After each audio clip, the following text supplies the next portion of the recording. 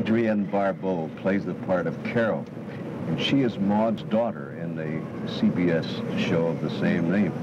It seems to me that this is a tough part for an actor, because when you're up against a very aggressive, dominating person such as Maude is, covers, you know, she's bigger than life. It would seem to me that a lot of actors might shy away from a role because you would be in the shadow of a person like that. You know, I've been asked this before, and I'm not aware of it as we're working. I don't think any of us are. Bea is much more low-key when she's rehearsing than when it actually happens, and she's not like that in real life. And I had a mother who could have put Maude to shame, so I had a lot of background experience for it. So it doesn't bother you? No, not at all. Do you like the idea of being a part of a series that's got a pretty good track reputation? Seems like it's going to be in there for a while. Oh, yes. And I like the idea of being a part of a series that has dealt with some socially significant things rather than just your everyday comedy. Yes, in reading about you, I get the impression that, to use a much overworked word, that you are an involved kind of person, that you do read the inside as well as the front pages of the newspaper, that you do have thoughts, and that you're an activist in some things. In some things, yes. And partially because of the role, I think. I've become more involved because the character is sort of involved, you know, or maybe because of the people I'm working with, the producers, and because we're dealing with these things, it's piqued my interest. But yet your background, if you want to say that musical comedy is more frivolous, your stage in your show business background has been more frivolous rather than working with a greater theater of ideas. You've done, you know, like The Fiddler on the Roof and Grease and musicals, which aren't thought of as being very deep. It was a problem of just not getting hired for the other things.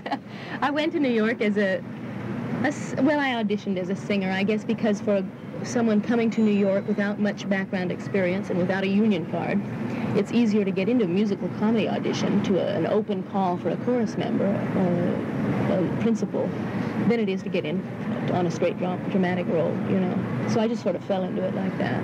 You sing, you move well, you dance. You're sitting down, and they'll have to take my word for it, but you have a very comely figure, and I would think that you would be great in leotards or whatever. Well, but not in I'm a great discotheque dancer. I mean, I really discotheque up a storm. I did it for a living. It's a terrible job, but it kept me going while I was auditioning for... Keeps you fit, though, doesn't it? Yes. Why do you say it's a terrible job? Well, it's an extremely sexist job, you know, but it was more than that. It was going out to New Jersey to these terrible little bars and standing up there and having people gawk at you and make nasty comments or vulgar comments. But it was the kind of thing where I needed my days free to audition and take classes, and it paid well, and it was something I could do at night by my own choice. I could work 1 night a week or 3 nights a week. I worked through an agent, and I was pretty straight about it. I made sure nobody bothered me, and I'd sit in the John and read, you know. So, paid the bills.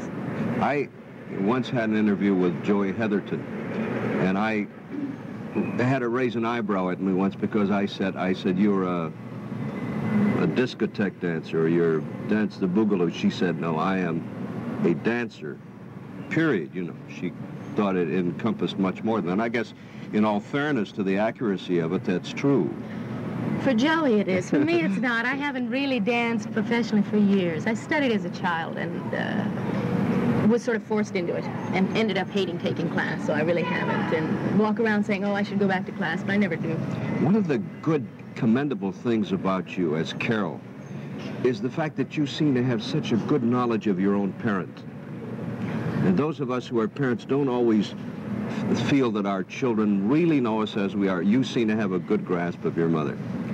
Well, as I said, she's not unlike my mother. And when we started the role, you know, there is that danger because Maude yells and screams of taking on an angry reaction. And it seemed that what was required was to humor her instead, and a lot of love, you know, and I really care about Bea, too, so it's a very simple thing. All right, what happens, now switching to a life question, what happens to the woman who does have a good brain, such as yourself, or Bea, you know, Maude, who has definite ideas about peace and war and about politics and the way her country is going, has definite ideas, but finds that society says, well, if you voice them with any enthusiasm, we're going to label you a pushy woman.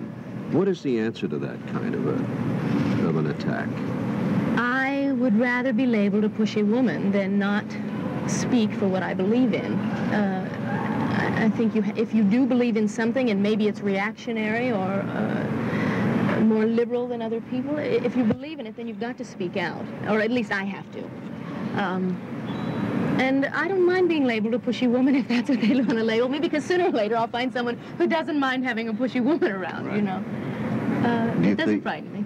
You mean you're talking about a man who doesn't regard it as a threat to his own image of masculinity then? Or a woman, friends, you know, even just in a social circle. Much of your background has been in a few months or a short run here, a medium-long run, in various plays. Now that you're a contract player, you know, a regular cast member of Maude, will your life have a greater stability and allow you to do some things that up to now you hadn't been allowed to do? It has already. Although when I was in Fiddler, I was there for 2.5 years on Broadway, which is much too long, but nonetheless I was still trying to get another job and auditioning. Now with this series, at least for the first year, I found that I was able to think about other things. I didn't have to think about the next show or the next audition, and so I've had different emotions than I used to, and I've gotten involved in work outside of the theater. Like what? I have gotten involved with a women's clinic in Los Angeles, the Community Service Center, which is offers health care for women. We offer pap smears, birth control, and a fairly new technique in abortion called menstrual extraction or menstrual regulation. I started out as a volunteer counselor, and I ended up running the place because we're all volunteers and people come and go, and since I knew I could be there for a couple of months, I sort of accepted the job. And I am very enthusiastic about the work that goes on there. The procedure, the extraction procedure, is a very simple, safe technique and probably will outmode all other forms of abortion in several years. It's being used throughout the country now, and Planned Parenthood is setting up clinics throughout the country using this procedure. Well, obviously, Adrienne, you're a very thoughtful person, as well as a very talented person. What kind of man will be interested in you? Will be interested in me? Yes. And well, I don't know what kind of man will be interested in me. I know what kind of man I'm interested in. It would obviously have to be someone who was not threatened, as you say, by an exchanging of roles, because a woman in our business, or someone who's doing a series, is making her own living, is fairly independent. I love people who can make me laugh. I find that's very important to me. And of course, I can't be asked to be home every night washing dishes and washing laundry, although I don't mind it, and I love to cook, you know, but I guess it's somebody who is not threatened by a breaking down of society's roles, male and female roles. You say somebody who makes you laugh, and I would say only, if I had dimples like that, I would like somebody who made me laugh, too. How nice you are. Thank you very much. And may you run on that series as long as you want to. Adrienne Barbeau, who plays the part of Maude's daughter, Carol, on the CBS show Maude, of course, here on Channel 11 and WHS-TV and CBS. We'll be back with more of Omelette in just